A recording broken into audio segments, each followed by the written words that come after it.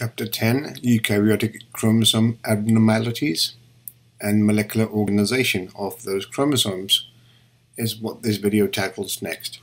It's a pretty comprehensive chapter with many sections, each dealing with different aspects of chromosomal structure and abnormalities.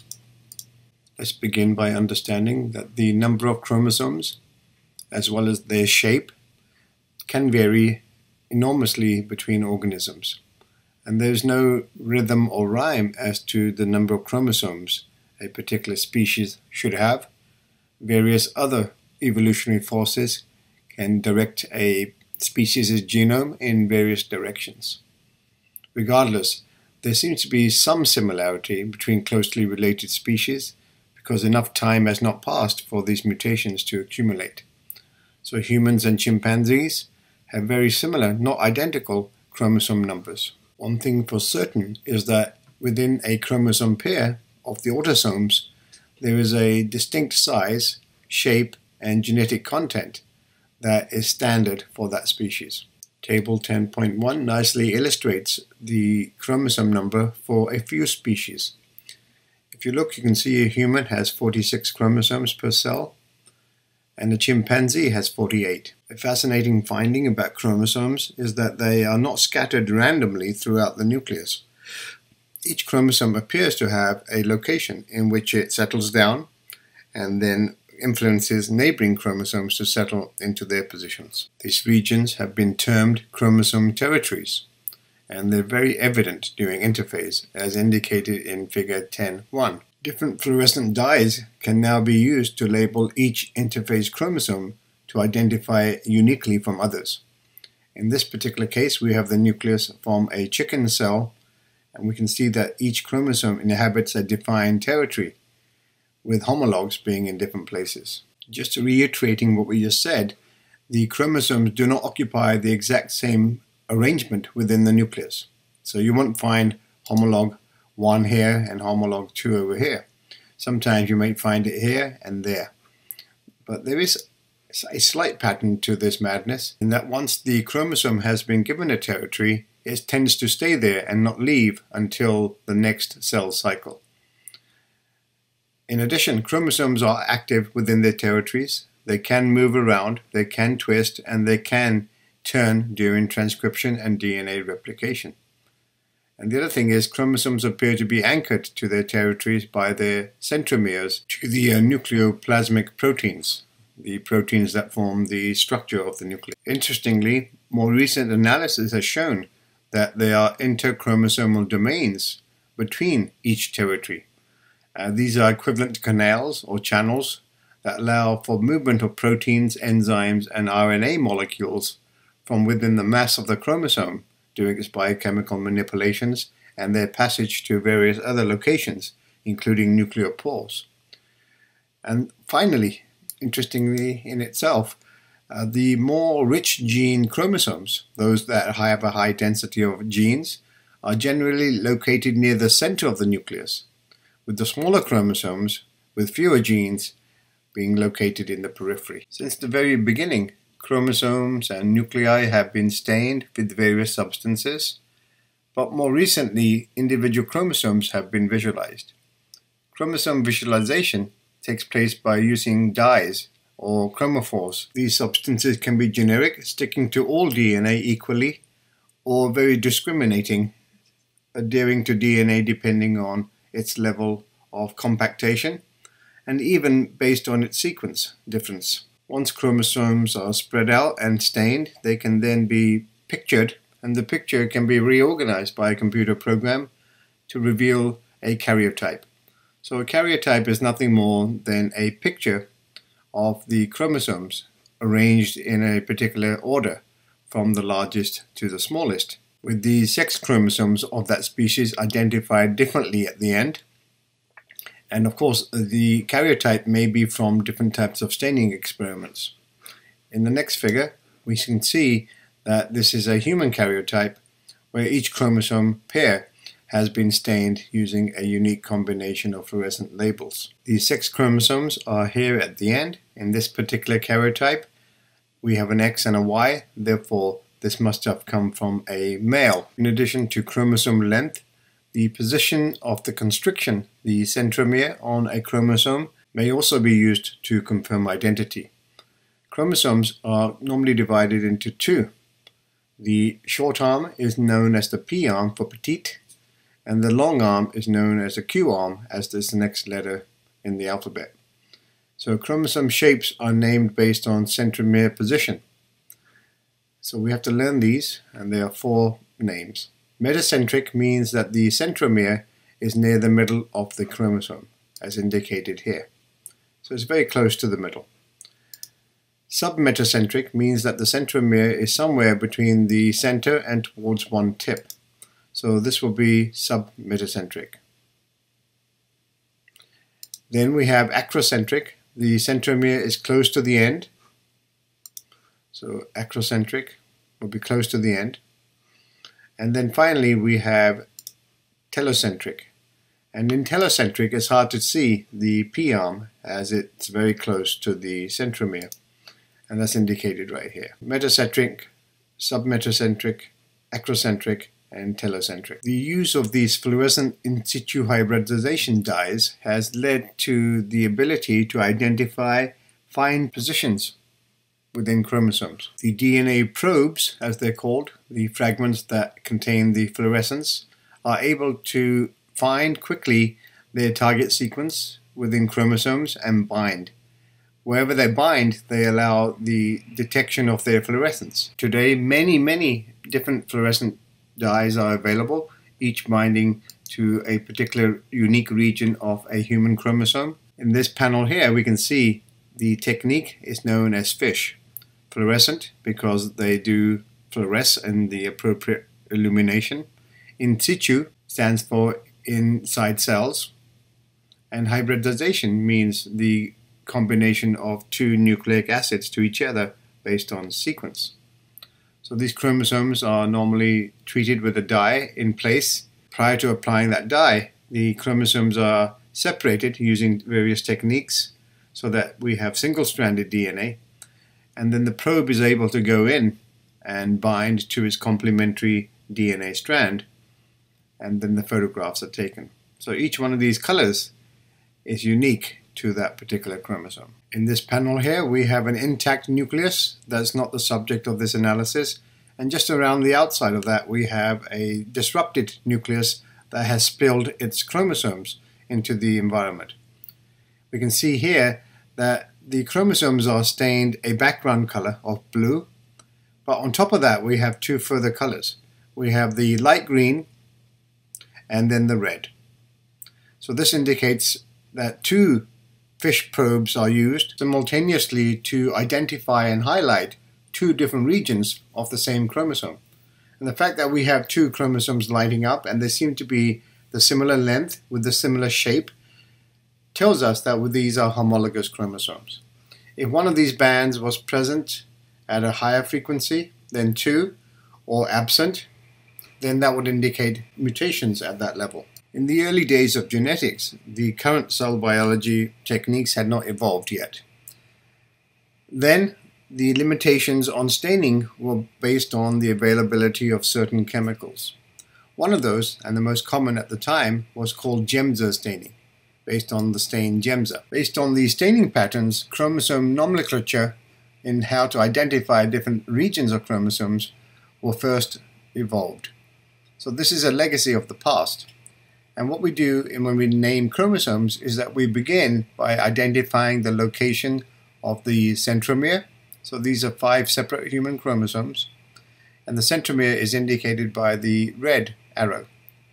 And then the Gemza staining would stain different bands of the chromosome, and then those bands were labeled from the centromere out. So number 1, number 2, number 3, number 4 on the long arm, the Q arm, and the same on the other side, 1, 2, 3 on the short arm. So here the short arm will be this side and the long arm will be on this side. As the techniques and the microscopes became more powerful, subbands were seen, and they were subsequently identified with subnumbers. And you can see we have a hierarchy of numbering systems that are used even today. Keeping in mind that a chromosome is a single long double-stranded DNA molecule, one can then start correlating the different types of bands with different DNA conformations.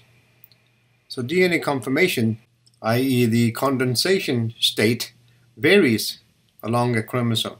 Some areas are highly condensed, where the DNA is wrapped around tightly to itself and proteins, and other areas have more loosely arranged DNA. The loose DNA is named euchromatin, whereas the tightly condensed DNA is named heterochromatin. There's another relationship in that in most cases when we look for genes that are actively on, they are found in euchromatin, whereas in most cases genes that are turned off are located in heterochromatin. So the state of the DNA can have an overall impact on the level of expression of a gene. During the cell cycle, when chromosomes are condensed and moved to different regions, sometimes a chromosome may end up going in an unintended direction, and that is known as non-disjunction, which leads to abnormalities in the number of chromosomes inherited by each of the daughter cells. One cell may have too many, the other cell may have too few. Non-disjunction appears to affect animal cells more severely in altering their phenotype than it does plant cells. Under normal circumstances, the number of chromosomes in the nucleus is the same for both sexes. The term ploidy refers to the chromosome complements. Ploidy is a reference to the number of sets. So haploid means one complete set of chromosomes per cell. Diploid means two complete sets of chromosomes per cell. Triploid would be 3 sets, on and on and on. If the number is unusual, then we use the term aneuploid to indicate that. Anu means abnormal. Non-disjunction taking place during the formation of eggs and sperm can lead to aneuploid gametes, gametes with abnormal number of chromosomes. And if those gametes are then used to fertilize and produce individuals, then we'll have aneuploid zygotes. Non-disjunction can take place during any type of cell division, in mitosis or meiosis. During gamete formation, we're looking at meiosis. As you may be aware, meiosis has 2 phases, meiosis 1 and meiosis 2.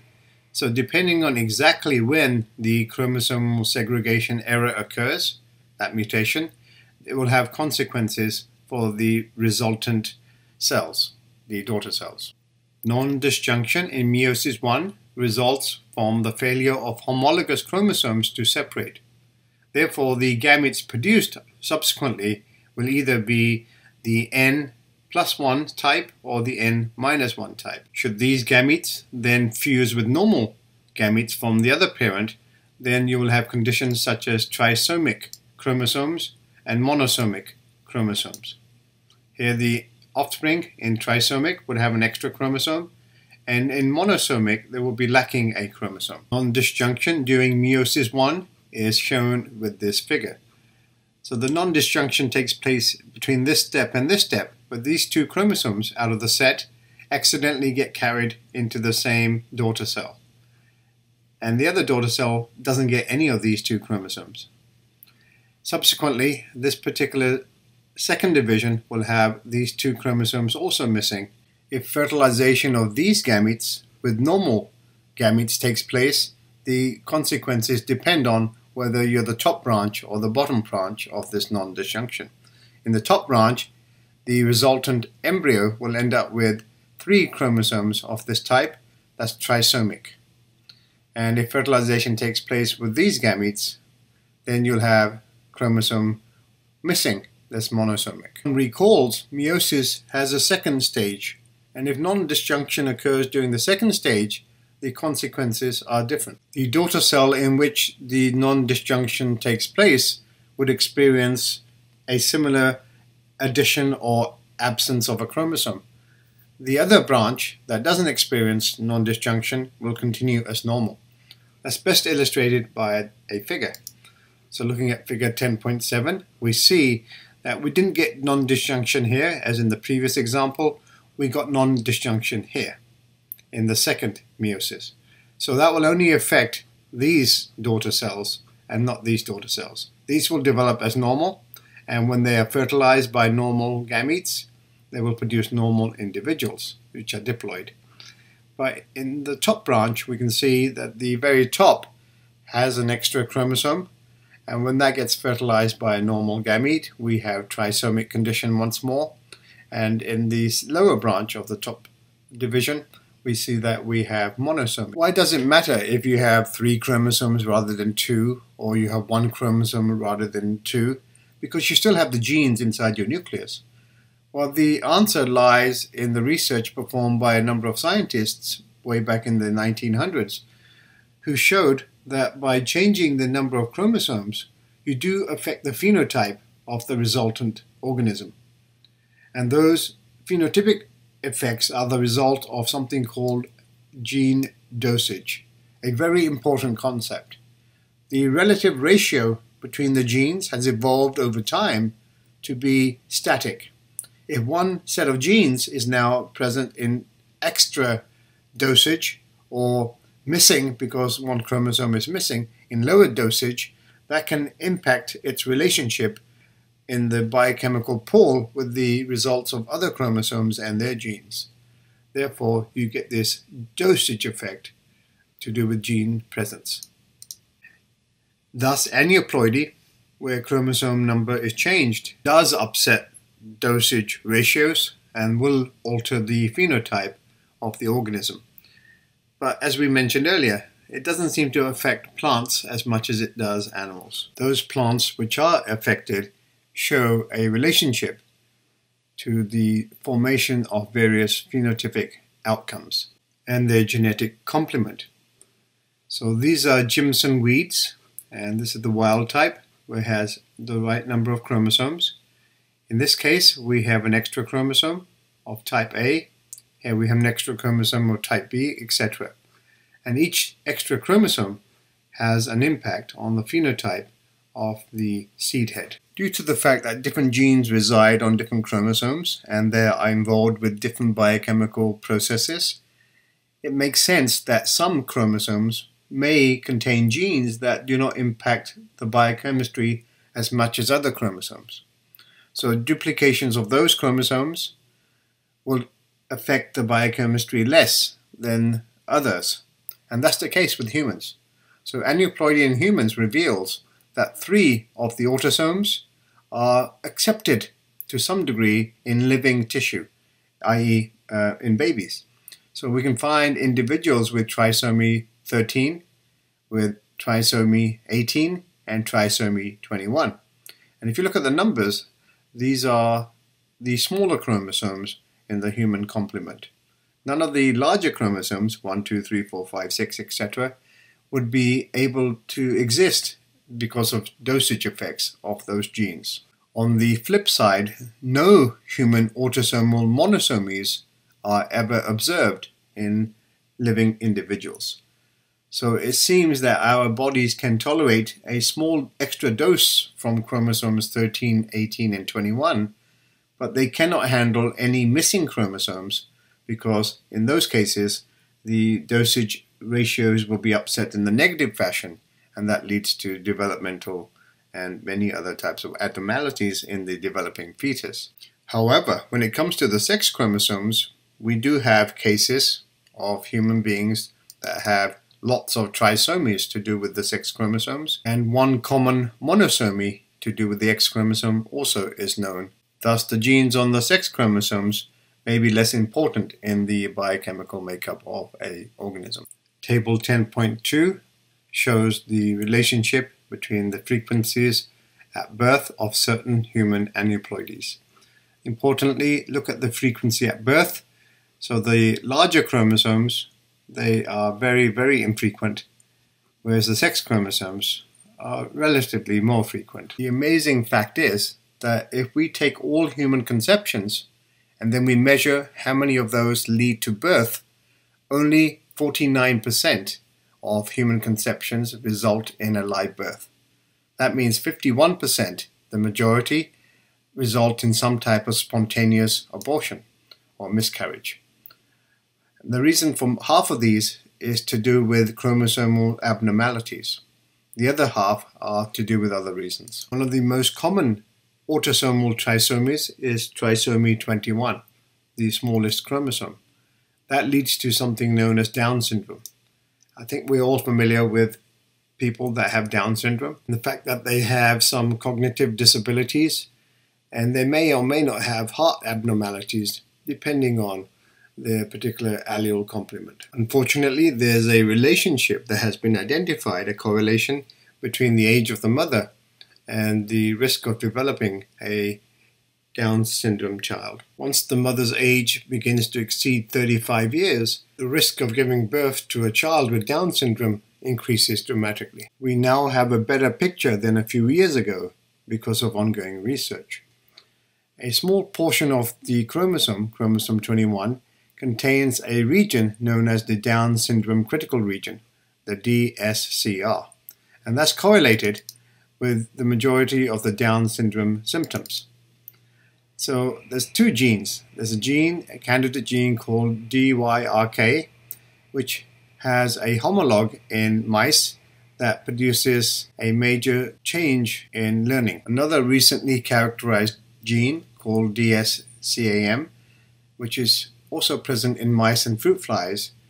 In those creatures, it's associated with a malformation in the heart and the nervous system. Turner syndrome is the one monosomy of the sex chromosomes that's stable in the human population.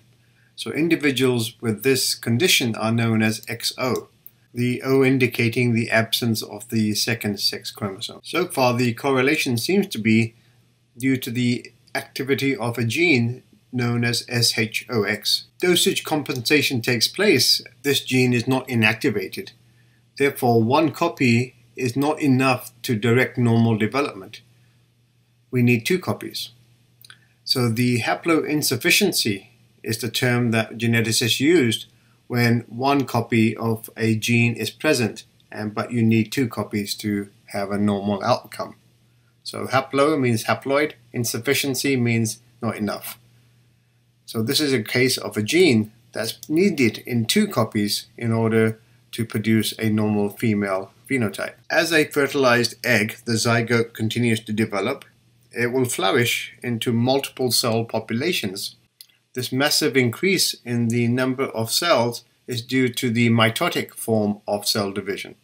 And mitosis also entails the separation of chromosomes, and therefore it's privy to the non-disjunction mutation factors. The earlier in the fetus that non-disjunction takes place, the more impact on the body of that individual once they're born.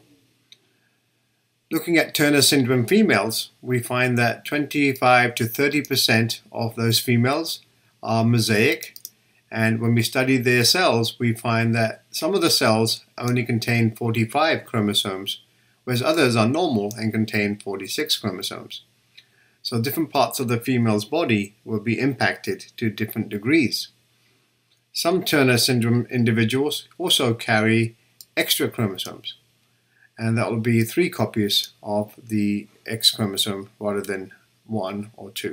Figure 10.9 nicely illustrates that a zygote is developing normally, and then there's a point at which non-disjunction takes place in one of the daughter cells, and all her progeny subsequently will be impacted by either having too few or too many of these sex chromosomes. In future chapters, we're going to talk about some very, very well characterized syndromes, and 2 of those are called Angelman syndrome and Prader-Willi syndrome. But for now, let's just put it in the context of this chapter.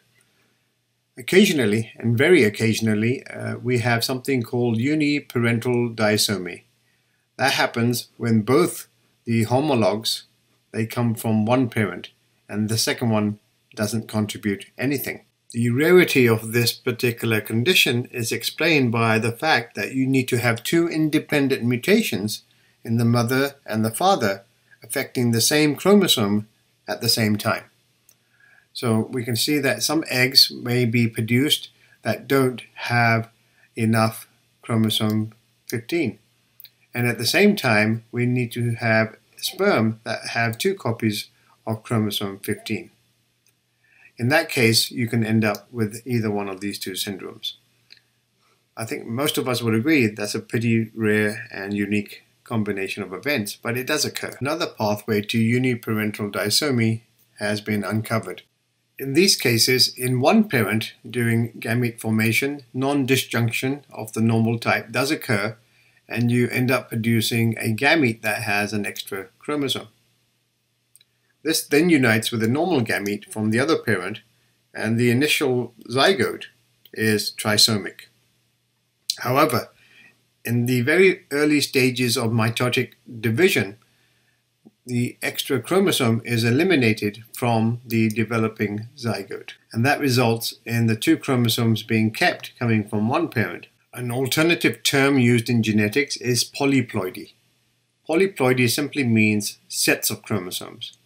So instead of having one extra copy of one chromosome inside a cell, you now have a complete set of chromosomes being present in excess. Two mechanisms have been studied. One is where this process results within a species, and that's called autopolyploidy, and also between different species, where it's called allopolyploidy. Within each class, many forms of polyploidy are possible.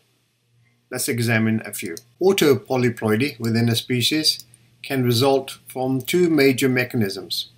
The first is meiotic non-disjunction, and the second is mitotic non-disjunction. With respect to meiotic non-disjunction, the normal condition is to produce a haploid gamete, but because of non-disjunction, we produce a diploid gamete, and that's indicated here as a diploid egg. If that egg is fertilized by a normal pollen, then we would have three sets of chromosomes inside the resultant offspring. If that egg was pollinated by a pollen that was also non-disjunctioned, then we would have four sets of chromosomes in the resultant progeny. Likewise, doing mitotic recombination, which doubles the number of chromosomes, we could have a cell that has two in non-disjunction, and that will lead to one of the daughter cells containing four sets of chromosomes and the other daughter cell containing none. Further, examples of the combination of both taking place during the evolution of a species have been noted. One consequences of polyploidy that we see in plants is an increase in the size of the fruit. So here we have 8 sets of chromosomes rather than the regular 2, and in the wild type we have 2. The situation with allopolyploidy is a bit more cumbersome and requires a unique sequence of events to produce something viable in the end. Plants that are allopolyploid have come together because of cross-fertilization with a pollen or egg of a different species, and therefore then will carry chromosomes from 2 different species inside the same nucleus. In most cases, this would be the end of the line. Those chromosomes could no longer pair, and that results in infertility for that individual offspring. However, if during the life of that individual plant it happens to have a second mutation that results in the duplication of the number of chromosomes, then it has the potential to marry those chromosomes together, doing homologous pairing, and then to produce a hybrid fertile offspring. Let's use a figure to illustrate this, and figure 1011 helps us. Suppose we have 2 different species of plant. One has 62 chromosomes, the other one has 60 chromosomes. So meiosis is supposed to give rise to 30 and 31 respectively. So everything is normal up to this point. The error happens here when the gametes of this species accidentally are fertilized by the gametes of this species. Now we have an interspecific hybrid, and it contains 61 chromosomes, the 31 from this gamete and the 30 from that gamete. These 61 chromosomes cannot separate properly during cell division. So what we need is some type of error, a second error, to take place. And this is what happens when you get chromosomal non-disjunction. All the chromosomes may end up in one of the daughter cells, and then that becomes the vessel for generating a new species. So here we have a doubling of the chromosomes to 122. That's an even number. Even numbers are better than odd numbers when it comes to chromosome segregation. And if meiosis ensues properly here, then we will end up with gametes that now contain 61 end chromosomes in each. And when they fertilize each other, they will restore into the new species 122 chromosomes. So an error happened in each of these steps, one here and one here, leading to the production of a new species of plant. Polyploidy can occur due to natural means or artificial means. Regardless, the size of the flowers and the fruit are increased in polyploids in general. The food industry makes use of the fact that hybrids that have an odd number of chromosomes normally cannot produce seeds. So this is how you produce seedless watermelons, or seedless grapes, or seedless oranges. This brings into play another term in genetics called hybrid vigor. Hybrid vigor makes the offspring more resilient than the parents. We'll revisit this parameter in another chapter on population genetics. Modern wheat has a history of utilizing polyploidy and hybrid formation in its evolution. Let's turn our attention back into the chromosomes and look at how different mutations of chromosomes can impact the resultant cells. As mentioned previously in this chapter, gene dosage imbalances can produce severe abnormalities in phenotype of individuals. Whole chromosome mutations are more severe and impactful than broken pieces of chromosomes or tiny fragments of chromosomes. So the degree of the mutation will have an impact on the phenotype. In addition, if chromosome structure is reorganized, then that too will be considered a mutation and may or may not have outcomes that are consequential. Chromosomes are normally held together by the sugar phosphate backbone of the two DNA strands in the double helix. Should those two bonds break in the neighborhood, we will have a double-strand DNA break. And that is also known as a chromosome breakpoint. Once these DNA ends are formed, the natural tendency is for them to try to repair. And they can either repair by going back to each other, which is good, or they can bind to other broken ends and form some kind of hybrid DNA molecule, or they will attach themselves to the terminal regions, the telomeres of chromosomes. So depending on which of these three happens and the degree to which the DNA is broken, the consequences can be appropriate.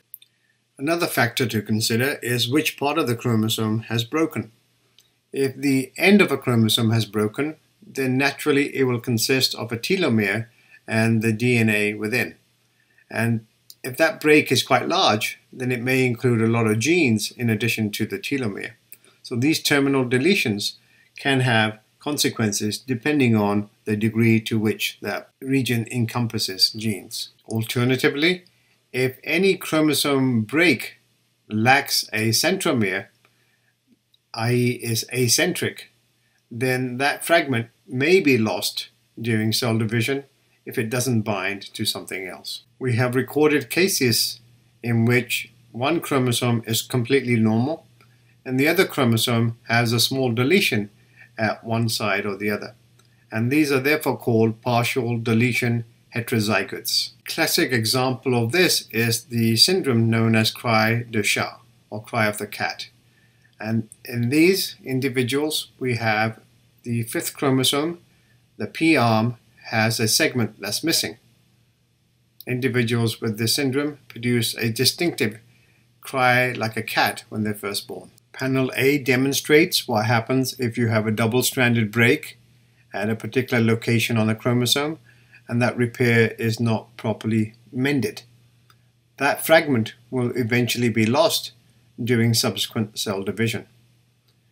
The chromosome that results will be missing, depending on where the break was, a substantial number of genes as well as its telomere. Panel B shows an example of the cry of the cat syndrome, where the terminal part of the small arm of chromosome 5 is deleted. The next category of chromosomal mutations is interstitial deletions.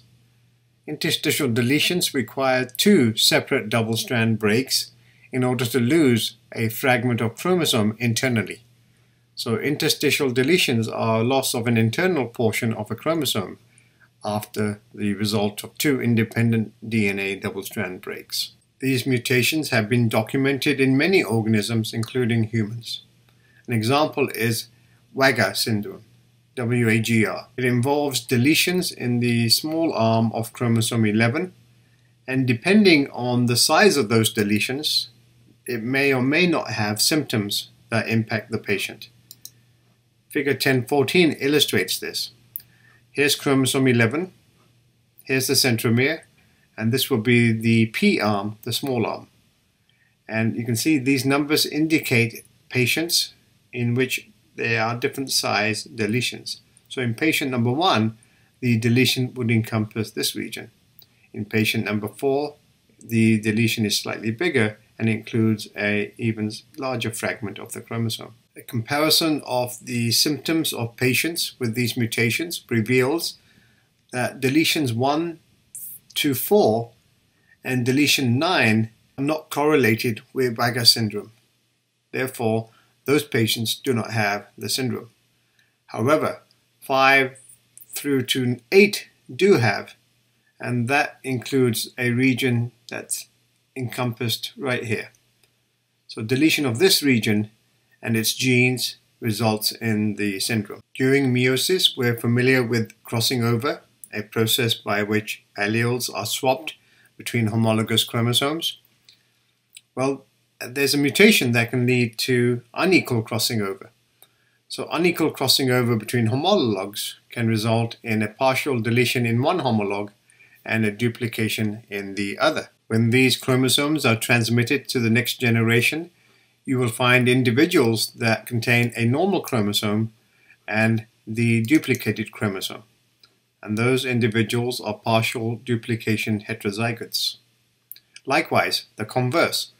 The deleted chromosome could be then transmitted to future generations, and that exists in cells along with a normal chromosome, and those individuals are partial deletion heterozygotes. Luckily, unequal crossing over is a very rare event.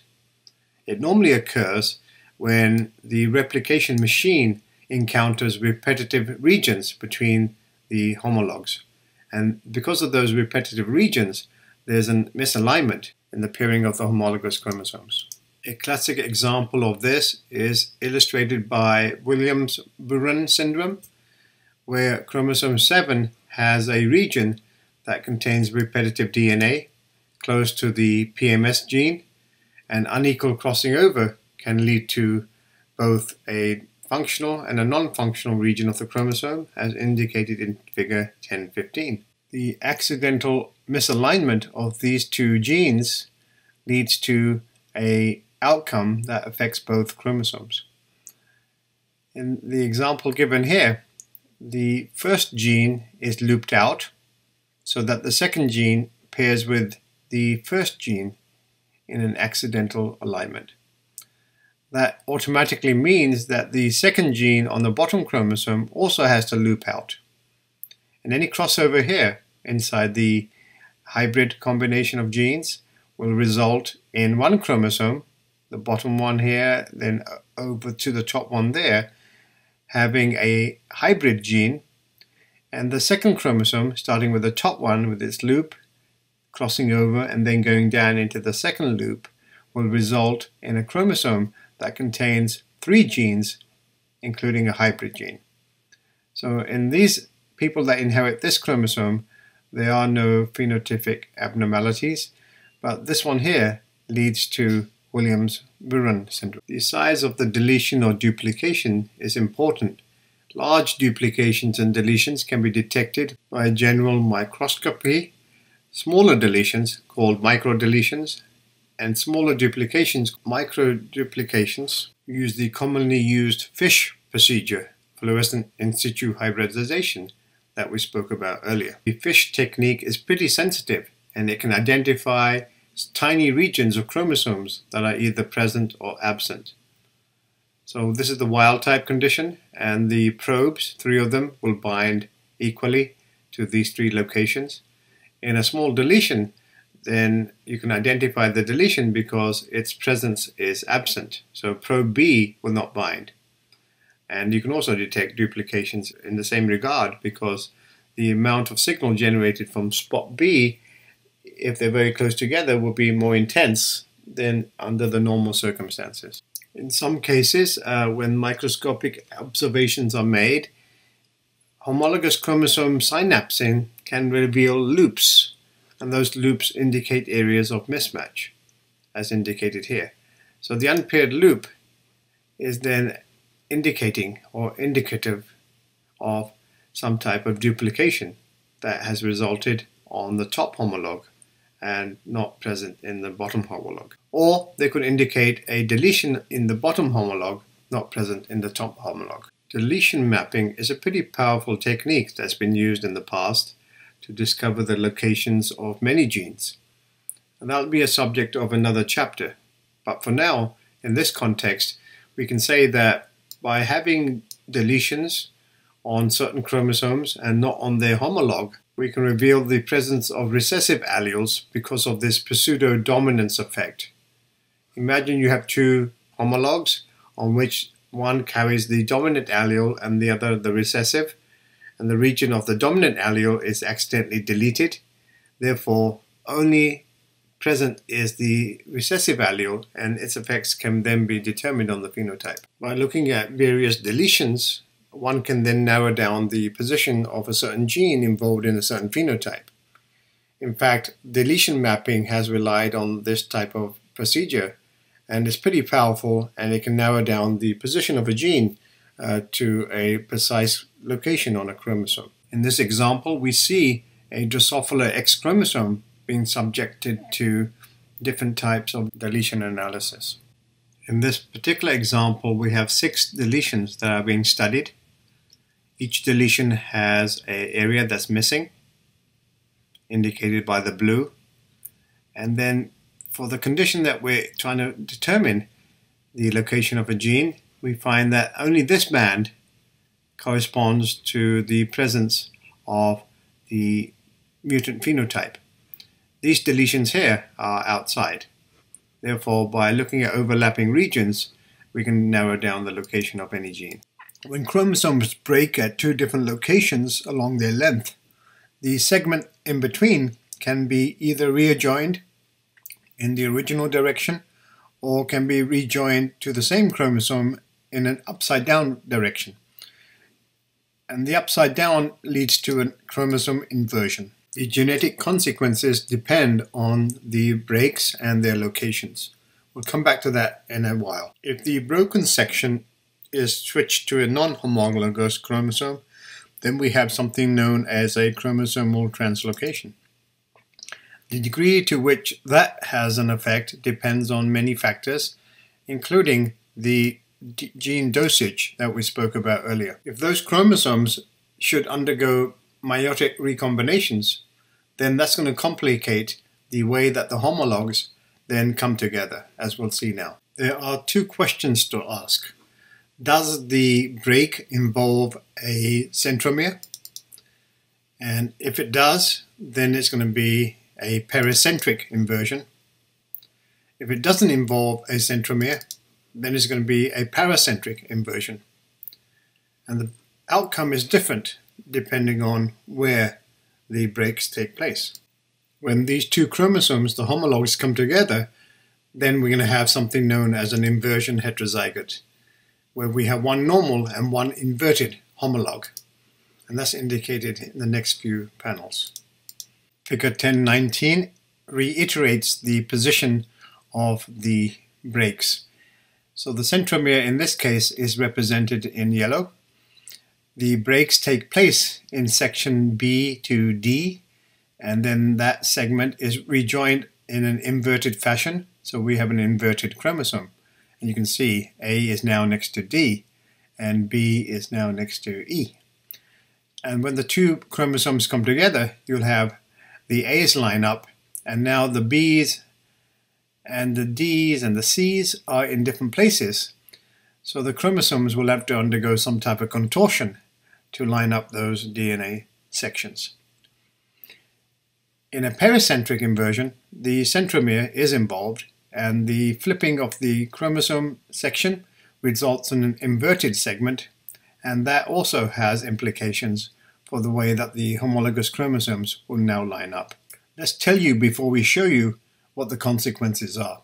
The alignment of a normal chromosome with its genes in a normal order and an inverted homologue results in the formation of an inversion loop. So this is going to be the essence of what we're going to discuss in the next few minutes.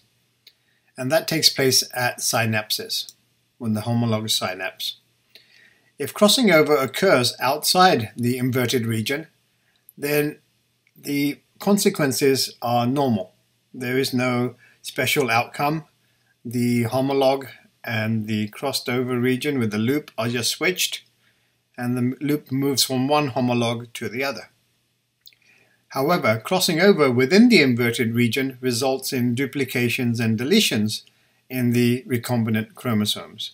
So there are major consequences in this case. Crossing over in a paracentric alignment results in the movement of the centromere from one homologue to the second chromosome, and that creates something known as a dicentric chromosome, a chromosome with two centromeres. And at the same time, the chromosome that lost its centromere is called an acentric fragment. The acentric fragment will be lost in the cytosol of the cell. However, the dicentric chromosome will be grabbed by both of the spindle fibers and pulled to opposite sides of the spindle complex. And eventually the strain on the chromosome will break it at a random point between the two centromeres. This is exactly what figure 1020 tries to convey. So let's put it in perspective. We have two homologues. One of them suffers inversion. So the inversion will be here. And when they line up, the result is the movement of a centromere from one chromosome to the other. And a fragment is generated by recombination in between that has no centromeres, and that will be lost from the cell. And the remaining system will have a random break when the tension is so much on this DNA double helix that it breaks at some point along its length. And in this example here, we're breaking it right here, just as an example. Let's do the same analysis on a pericentric inversion. Remember, this involves a centromere. The result is that we're going to end up with both duplicated and deleted regions in both the recombinant products, and the production of meiotic cells will result in two that yield two normal gametes and two that contain abnormalities. So this one will lead to a normal gamete, this one will lead to a normal gamete. These two will produce gametes that have chromosomal duplications and deletions. So let's begin here again with the scenario that we listed earlier in a previous slide. This time we have an inversion, and the inversion goes from here to there. So between C and I is the inversion. The only way the homologous sister chromatids will line up is by forming a loop, an inversion loop. And suppose a crossover takes place here in the H region, then the outcome is indicated right here. And that resolves, as we just mentioned, into these four types of gametes containing these four chromosomes. Mutations involving inversion heterozygotes are not good for the evolution of a species in general, and therefore that process is suppressed to as much a degree as possible. Geneticists use the word crossover suppression to refer to this process. Incidentally, the probability of a crossover is proportional to the length of the chromosome. And therefore, if these loops are quite large, then there's a bigger chance that the crossover will take place in this region compared to other regions. And that impacts the likelihood of getting aberrant products. Let's look at the final category under chromosomal mutations, and this involves chromosome translocation. Translocation is defined as the breakage and movement of a chromosome part amongst non-homologous chromosomes. So it moves from, say, chromosome 6 to chromosome 9. These translocation heterozygotes need not necessarily produce any phenotypic outcomes. It depends on which genes are involved and the size of the translocation, and also the chromosomes amongst which these changes take place. Once again, these translocations may not have an impact on the genes, but when it comes to segregation of the chromosomes, they may produce some serious outcomes. There are three types of translocation. In the first, known as non-reciprocal translocation, the movement of the piece of one chromosome to another does not have a backward movement of the second chromosome into the first. So just one piece of DNA moves. In a reciprocal balanced translocation, this happens when two pieces of chromosomes switch places. And then finally we have a specialized case known as Robertsonian translocations, and this happens when two chromosomes fuse. Figure 10.22 illustrates each one of these events. So at the top we have a non-reciprocal translocation, where part of one chromosome here is moved to another chromosome here in one direction. Then we have a balanced translocation where both chromosomes, the bottom half of this chromosome and the top half of this chromosome, they switch places. And then finally we have the Robertsonian chromosome translocation where this chromosome now moves to the end of this chromosome with a tiny piece of DNA gone amiss.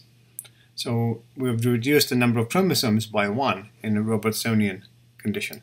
With the case of a reciprocal balanced translocation, when those homologs come to form bivalents during synapsis, they form a weird cross-like structure, as that's the only form that can allow the chromosomes to find their counterparts. And this happens during metaphase 1 of meiosis.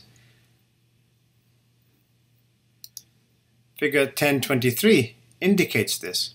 This is called a tetravalent, and you can see that the areas in red are equivalent and the areas in blue are equivalent along these chromosomes.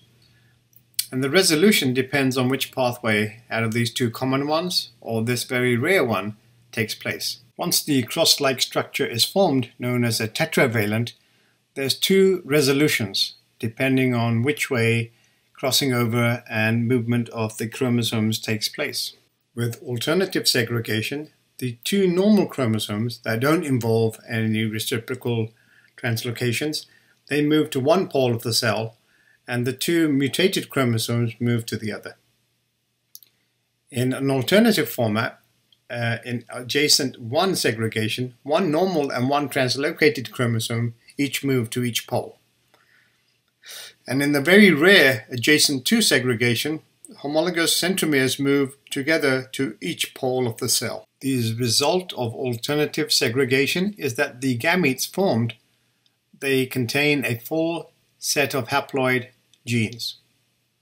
Whereas in adjacent segregation, each gamete contains 2 copies of some genes and complete absence of others. From a genetic perspective, the translocation heterozygotes are going to be semi-sterile because only alternative segregation leads to normal gametes. Figure 10.23 illustrates all 3 possibilities that we've discussed. If you look carefully here, you would notice that the products are these 4 gametes. Each one of them contains a full set of genes, and therefore, based on other factors, each one should be available for fertilization and produce a viable offspring. However, if you look at the adjacent 1 segregation, none of these produces a full complement of genes. So they contain duplicates and deletions. And then more than likely, these will not give rise to a future progeny that has the full genetic complement. And adjacent to, which is really rare, gives rise to all kinds of mistakes and errors that will make them also unviable. Robertsonian translocations have their own genetic issues.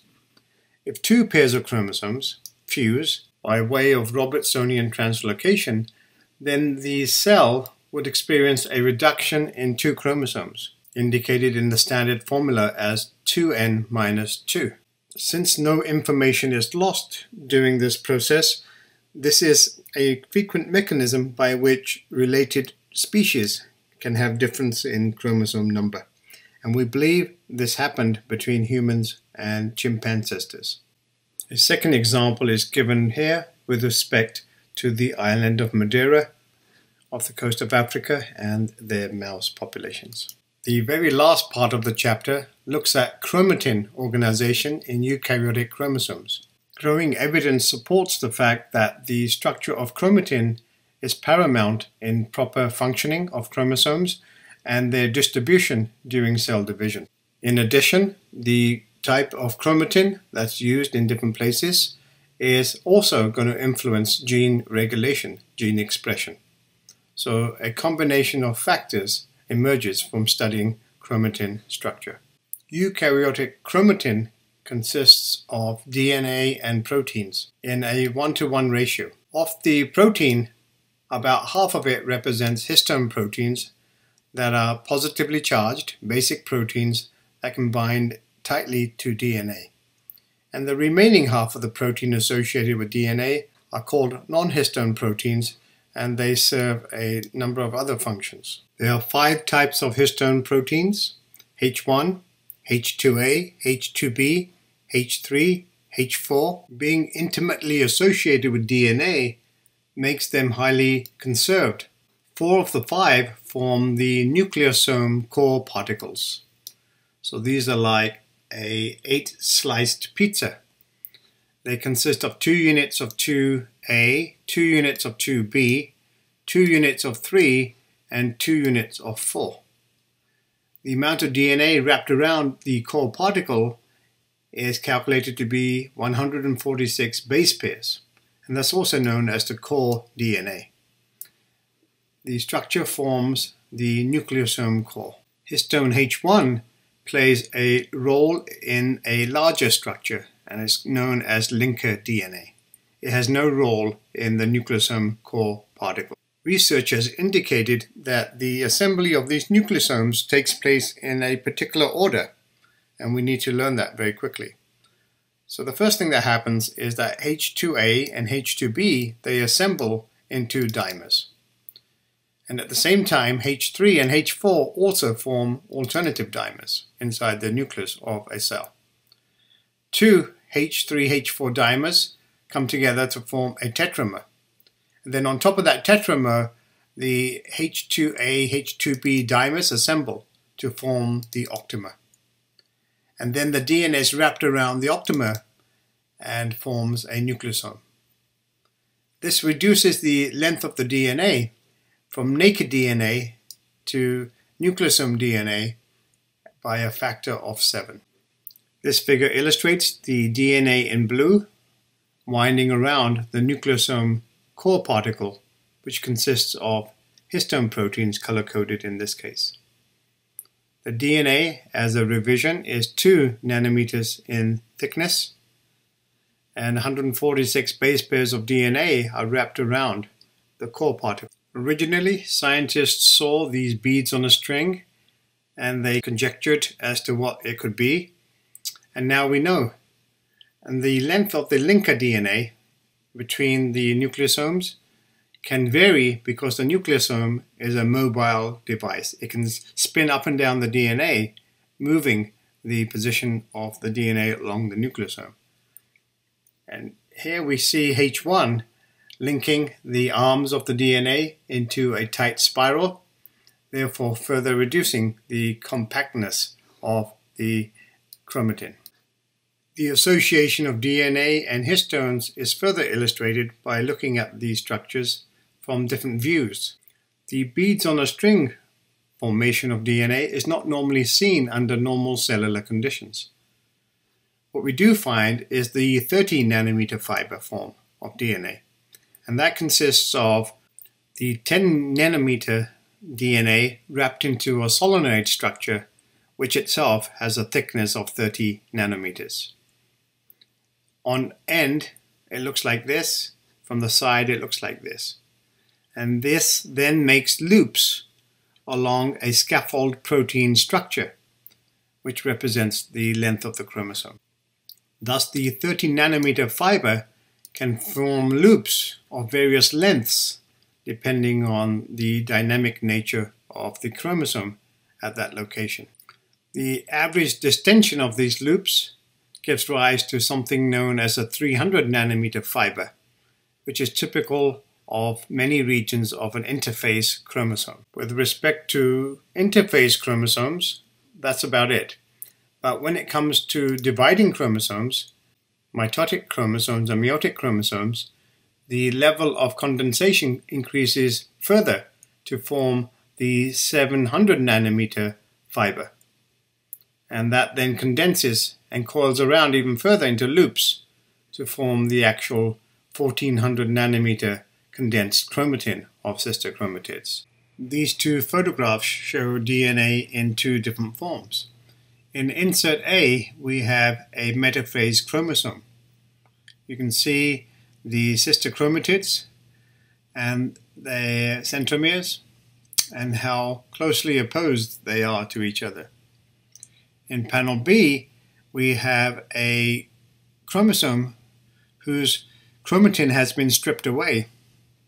We have the scaffold, which consists of non-histone proteins, and then the loops of DNA emerge from that scaffold. That photograph reveals that these chromatin loops, which can be up to 100,000 base pairs in length, are anchored to the chromosome scaffold by these non-histone proteins at sites called MARs, matrix attachment regions.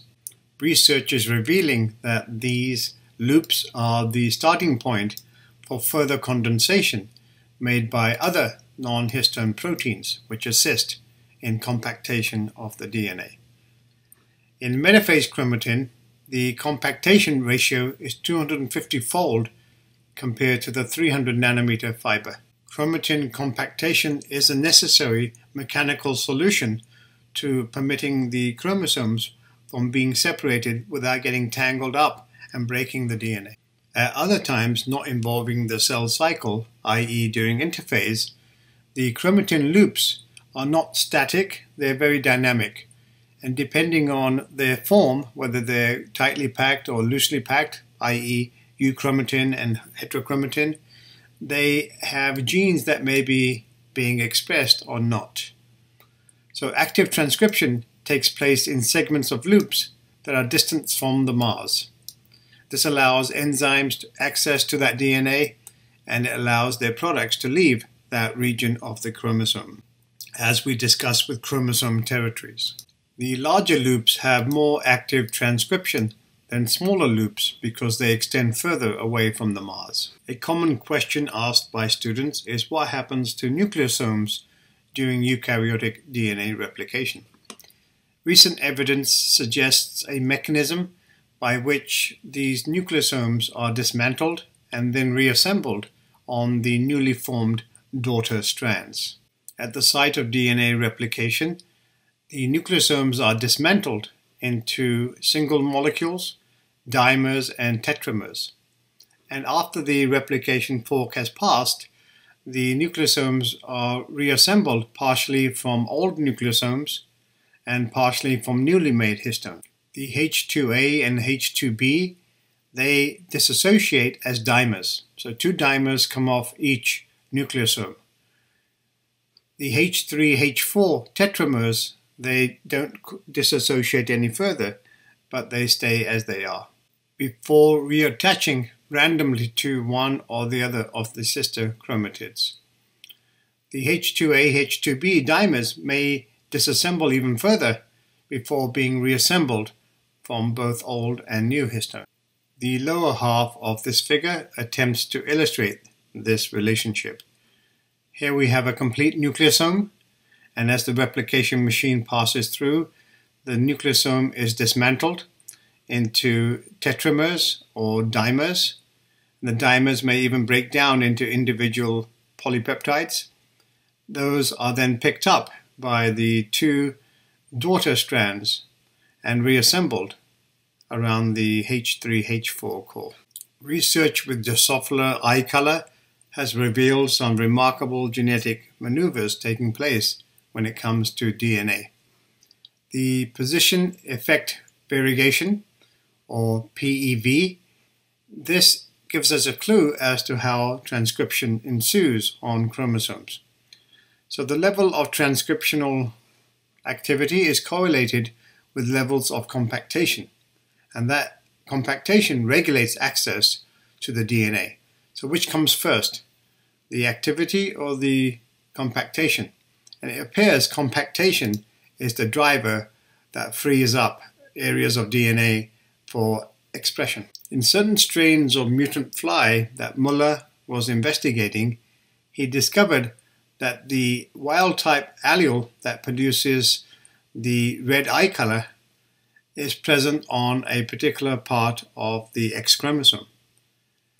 When that area is translocated by an inversion, the gene moves to a new location further along the chromosome, closer to the centromere. And the centromere has a large area of heterochromatin. And that heterochromatin has the potential to spread back and forth like a wave into and encompassing the gene for the red eye color, the wild type gene. In areas of the fly where the gene is not compacted, the eye is red. The facets of the eye are red. In areas where the heterochromatin has engulfed and surrounded the wild type gene, the eye facets are white because that gene is no longer expressed. It can't produce the pigment. Therefore, the eye facets go back to their default white color. So by studying these eyes of these mutant flies, these PEV flies, he was able to conclude that this is a dynamic process happening within this region. Therefore, in a wild-type chromosome, the normal gene is so far away from this region of dynamic instability that it doesn't really get affected. So therefore, every facet is wild-type. But this region of the chromosome does naturally vary in its condensation level in terms of heterochromatin. We believe now that there are sequences of protein attached to the sequence of DNA which prevent the migration of heterochromatin, and those are called heterochromatin barriers. These experiments proved that the level of gene expression is tied to the state of chromatin, and that chromatin is important in opening up genes for transcription. By a simple change in the state, the compactation state of the chromatin, one can turn on huge areas of genes when and if necessary. And these patterns can be transmitted from that cell to the next cell even after DNA has been replicated. This corresponds to something known as cell memory. This concludes the video lecture on Chapter 10. Thank you.